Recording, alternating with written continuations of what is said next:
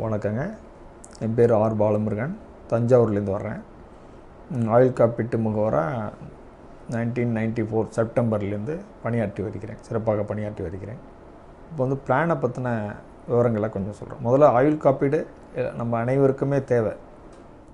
ஒவ்வொருத்தருக்குமே எப்படி ration card, Aadhaar card இருக்கிற மாதிரி ஆயுள் காப்பீடும் ஒவ்வொரு குடும்பத் தலைவருக்கும், குடும்ப உறுப்பினருக்கும், ஒவ்வொரு மனிதர்களுக்கும் தேவை. நம்ம வாகனங்களுக்கெல்லாம் இன்சூரன்ஸ் பண்ணுறோம் இல்லைங்களா?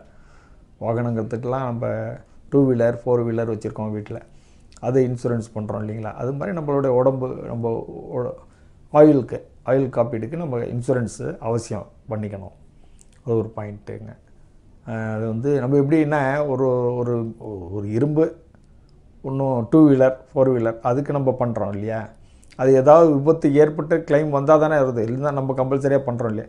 நம்ம உடம்புல ஆர்கன்ஸ்லாம் ஒன்று இழப்பு ஏற்பட்டால் என்ன, எவ்வளோ விலை மதிப்பெற்ற ஒரு உயிர். அதனால மனிதர்கள் ஒவ்வொருவரும் ஆயுள் காப்பீடு அவங்க போதியமான அளவு எடுக்கணும். அது முக்கியம் இல்லைங்களா? அதனால் எல்ஐசியில் நிறையா திட்டங்கள் இருக்குது. நான் ஒரு திட்டங்களாக சொல்கிறேன். ஒன்று வந்து என்டோன்மெண்ட், ஆர்டினரி என்டோன்மெண்ட் பிளான் அப்படின்னு ஒரு பிளான் இருக்குது. அது எப்படின்னா குறிப்பிட்ட வரையறையுற்ற காலங்களில் 18 வயசுக்கு மேலே இருக்கிறவங்க அந்த பாலிசி எடுத்துக்கலாம். அதாவது குறைந்தபட்சம் 1 லேக்லேருந்து 1 லட்ச ரூபா சம்பளத்துலேருந்து அவங்களோட நீடுக்கு தகுந்த மாதிரி அவங்கவுங்க வரவு செலவு நீடு என்ன இருக்கோ, அவங்க குடும்ப பட்ஜெட்டு எவ்வளோ சேவ் பண்ண முடியுமோ அந்த அளவுக்கான பிரீமியத்தை அதில் கட்டிட்டு மெச்சூரிட்டி வரைக்கும் 20 வருஷம்னா 20 வருஷம் கழித்து மெச்சூரிட்டி வாங்கிக்கிறோம், முடிஞ்சிடும். அதோட போனஸோடு சேர்த்து வாங்கிக்கலாம். அது மாதிரி ஒரு திட்டம் என்டோன்மெண்ட் அப்படிங்கிற திட்டங்க. அதுக்கடுத்து ஜீவன் ஆனந்த் அப்படின்னு ஒரு திட்டம். அது எப்படின்னா, நம்ம சப்போஸ் பாலிசி எடுத்துகிட்டே வர்றோம், கட்டிக்கிட்டே வர்றோம், கட்டி முடித்தோடனே இன்சூரன்ஸ் காப்பீடு மெச்சூரிட்டியோடு வாங்கிடுறோம். அதுக்கப்புறமும் கவரேஜ் கண்டினியூ ஆகிட்டு இருக்கும். அப் டு 100 வயது வரைக்கும் உங்களுக்கு கண்ட்ரோல் ஆகிட்டு இருக்கும். அது வந்து ஜீவன் ஆனந்த் அப்படிங்கிற திட்டம். அது மட்டும் இல்லாமல் இப்போ 20 ஆண்டுகள் போட்டிருக்கோன்னா 20ஆவது ஆண்டு உங்களுக்கு மெச்சூரிட்டியை கொடுத்துருவோம். திருப்பி பாண்டை நாங்கள் உங்களுக்கே அனுப்பி வச்சுடுவோம். பாண்டில் என்ன இருக்குன்னா 70 வயசு வரைக்கும் ஆயுள் காப்பீடு, விபத்து காப்பீடு ரெண்டும் உண்டு. பாலிசிதாரர்களுக்கு ஆயுள் காப்பீடு, விபத்து காப்பீடு ரெண்டும் 70 வயசு வரைக்கும் உண்டு. 70க்கு அப்புறம் 100 வயது வரைக்கும் ஆயுள் காப்பீடு மட்டும் வாங்கிக்கலாம். அந்த காலகட்டத்தில் ஏதோ ஒரு ஏற்பட்டுச்சு அப்படின்னா பாலிசி தொகையை போனஸ் வாங்கிக்கலாம் நம்ம. அது மாதிரி திட்டம் ஜீவன் ஆனந்த் அப்படிங்கிற திட்டம் இருக்குங்க. அதுக்கப்புறம் வந்து ஒரு மணி பேக் பாலிசி ஒன்று. 5 ஆண்டுகளுக்கு ஒரு முறை நாங்கள் கஸ்டமருக்கு வாடிக்கையாளருக்கு பணத்தை கொடுத்துருவாங்க. எல்ஐசிலேருந்து கொடுத்துருவாங்க. 5ஆவது வருஷம், 10ஆவது வருஷம், 15ஆவது வருஷம், 20ஆவது வருஷம் அது ஒரு பிளானு. 25 வருஷம் ஒரு பிளான் இருக்குங்க. 5ஆவது வருஷம் ஒரு அமௌண்ட்டு, 10ஆவது வருஷம், 15ஆவது வருஷம், 20ஆவது வருஷம், 25ஆவது வருஷம் போனஸோடு வாங்கிக்கலாம். அது வந்து பணம் கட்டுறது வந்து 5 ஆண்டுகள் முன்னாடியே முடிஞ்சிடும். அது மாதிரியான ஒரு திட்டம் சில்ட்ரன்ஸ். இது ஆர்டினரி மணி பேக் பாலிசி. 2 திட்டங்கள், 20 ஆண்டுகள் 25 ஆண்டுகள். அப்புறம் இன்னொரு திட்டம் என்னன்னு பார்த்தீங்கன்னா, உங்களுக்கு வந்து ஆதார் ஸ்டம்ப் அப்படின்னு 2 திட்டம்.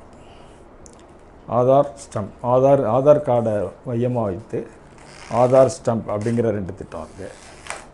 அதில் வந்து ஆண்களுக்கான திட்டத்தின் பெயர் வந்து ஆதார் ஸ்டம்ப் அப்படிங்கிற திட்டம். அது வந்து இதே என்டோன்மெண்ட் மாதிரி மொத்தமாக பணத்தை கட்டிட்டு மொத்தமாக வாங்கிக்கலாம். ஆதார் சீலா அப்படிங்கிற பிளான் வந்து பெண்களுக்காக மட்டுமே பிரத்யேகமாக வடிவமைக்கப்பட்ட ஒரு திட்டம். அதுவும் அந்த காலகட்டங்களில் கட்டிட்டு மொத்தமாக வாங்கிக்கக்கூடிய ஒரு திட்டம். அப்புறம் சில்ட்ரன்ஸ் மணி பேக் பிளான் அப்படின்னு ஒரு பிளான் வச்சுருக்கோம். அது 18ஆவது வருஷம், 20ஆவது வருஷம், 22 அந்த மாதிரி தர்றோம். நம்ம முடிவில் போனஸோடு சேர்த்து வாங்கிக்கலாம். அது மாதிரியான ஒரு திட்டம் கொடுக்குறோம் நம்ம. அடுத்தது லிமிட்டட் என்டோன்மெண்ட் அப்படிங்கிற ஒரு திட்டம். பணம் கட்டுறதை வந்து நம்ம முன்னாடியே தீர்மானம் பண்ணி கரைச்சி, இப்போ வெளிநாட்டில் இருக்கிறவங்க கொஞ்ச நாள் சம்பாதிப்பாங்க அக்ரிமெண்ட் அப்படின்றவங்க, நான் 5 வருஷம் நல்லா சம்பாதிப்பேன் சார் அப்படிங்கிறவங்களுக்கு அந்த திட்டத்தை சஜஸ்ட் பண்ணலாம். அதனால் அந்த மாதிரி அவங்க எடுத்துக்கிட்டு குறித்த கால பாலிசி 20 வருஷம் மெச்சூரிட்டி, ஆனால் பணம் கட்டுறதை 10 வருஷத்துலேயோ 15 வருஷத்துலேயோ முடிச்சுக்கலாம். அது மாதிரியான லிமிட்டட் என்டோன்மெண்ட் திட்டம், அது ஒரு திட்டம் நம்ம சஜஸ்ட் பண்ணலாம். கஸ்டமருக்கு. அப்புறம் சில்ட்ரன்ஸ் மணி பேக் பாலிசி, அது வந்து 18 வயசில் ஒரு 20%, 18 வயசில் ஒரு 20%, 20 வயசில் ஒரு 20%, 22 வயசில் ஒரு 20% பிரித்து கொடுத்துட்டு முடிவில் வந்து ஃபுல் அமௌண்ட்டை நம்ம போனஸோட 26வது வருஷம் கொடுக்குறோம். உதாரணமாக குழந்தைக்கு 0 அப்படின்னு வச்சுங்களேன், 10 லட்ச ரூபாய்க்கான ஒரு பாலிசி. ஆண்டு பிரீமியம் 47,777 ரூபா. ஒரு நாள் சேமிப்பு வந்து 114 ரூபா. 18 வயது முடிவில் 2 லட்ச ரூபா கொடுத்துருவோம். 10 லட்ச ரூபா பாலிசியாக இருந்தால். 20 லட்சமாக இருந்தால் ஒரு 2 லட்சம், 22ல் ஒரு 2 லட்சம், 25ல் ஒரு 4 லட்சம், போனஸ் வந்து ஒரு 11,50,000.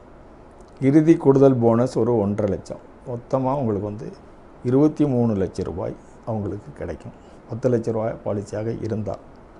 உதாரணம் 2, அதை அதில் இன்னொரு உதாரணம் கொடுத்துருக்கோம்.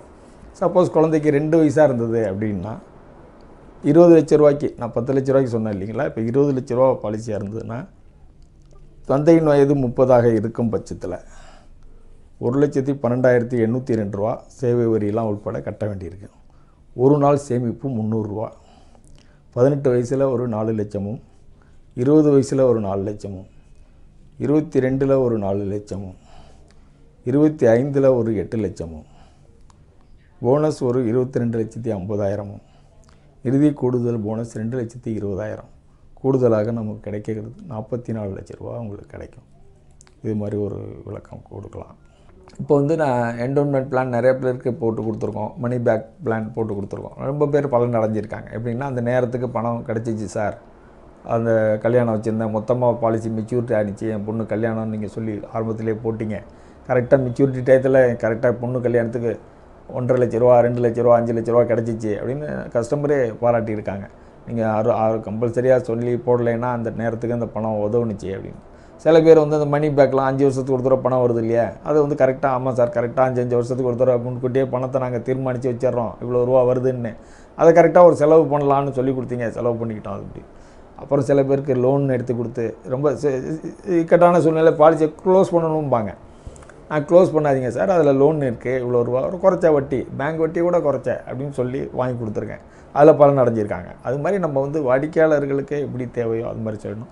ரெண்டாவது, இந்த மாதிரி வாடிக்கையாளர்களும் நல்ல நேர்மையான முகவர்களை கண்டெடுக்கணும்னா நீங்கள் கொஞ்சம் கஷ்டம். இந்த மாதிரி ஒரு லீடு மார்க்கெட்டு மாதிரி ஒரு நிறுவனம் மூலிமா அவங்களோட சஜஷன், கூடுதலோட சப்போர்ட் படி நீங்கள் செலக்ட் பண்ணிங்கன்னா, நல்ல முகவர்களை செலக்ட் பண்ணி நீங்கள் அனுபவம் உள்ளவங்களை செலக்ட் பண்ணி நீங்கள் இதை ஏமாறாமல் இருக்கலாம். வேறு ஏதாவது சீட்டிங், சில தப்பு எதுவும் நடக்காமல் கேரண்டியான அசூர்டு அசோசியேட் உங்களுக்கு கிடைப்பாங்க. அதை பயன்படுத்திக்கிட்டு அது மூலிமா நீங்கள் வாடிக்கையாளர்களுக்கு நான் சொல்லிக்கிறேன், வாடிக்கையாளர்கள் அந்த மாதிரி முகவர்களை தேர்ந்தெடுத்து அனுபவம் உள்ளவங்க, சக்ஸஸாக இருக்கிறவங்க, தப்பு பண்ணாதவங்க, அது லீட் மார்க்கெட் மாதிரி நிறுவனங்களில் உங்களுக்கு கிடைப்பாங்க.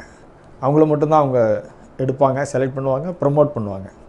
அதனால் அந்த வாடிக்கையாளர்கள் நான் சொல்கிறேன், அந்த மாதிரி முகவர்களை தேர்ந்தெடுங்க.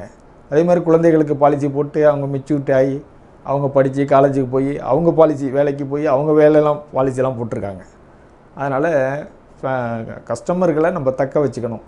அந்த மாதிரியான ஒரு முகவர்களுக்கு நான் சொல்கிறேன், கஸ்டமர்களை நம்ம தக்க வச்சுக்கணும், அது மாதிரி இருக்கணும். நீங்கள் கஸ்டமர்களும் லீட் மார்க்கெட்டை பயன்படுத்தி முகவர்களை தேர்ந்தெடுங்க, முகவர்களும் லீட் மார்க்கெட்டை யூஸ் பண்ணி உங்களை நீங்கள் இம்ப்ரூவ் பண்ணிக்கங்க அப்படின்னு வணக்கத்துடன் கேட்டுக்கொள்கிறேன். நன்றி, வணக்கம்.